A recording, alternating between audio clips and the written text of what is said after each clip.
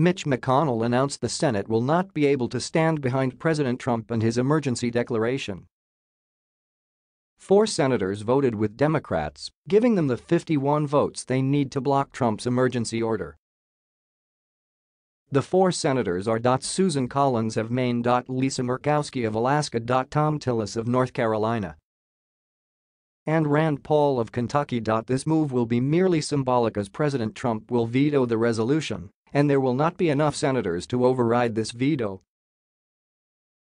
Senate Majority Leader Mitch McConnell acknowledged Monday that the Senate will pass a resolution blocking President Donald Trump's emergency declaration on the southern border.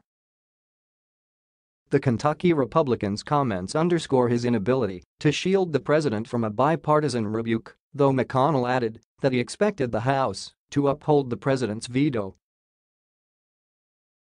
McConnell's Kentucky GOP colleague Rand Paul became the 4th Republican senator to join 47 Senate Democrats in supporting the House-passed disapproval resolution, which needs a simple majority to go to Trump's desk.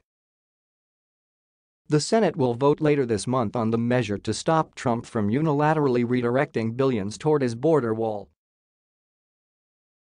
What is clear in the Senate is that there will be enough votes to pass the resolution of disapproval, which will then be vetoed by the president, and then in all likelihood the veto will be upheld in the House, McConnell said at an event in Louisville, Kentucky.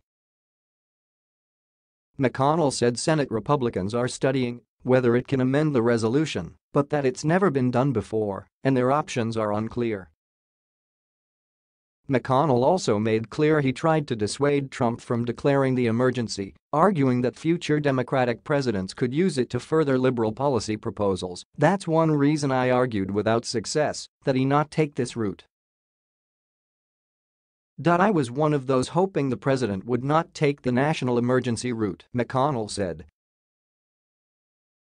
"Once he decided to do that, I said I would support it, but I was hoping he wouldn't take that particular path."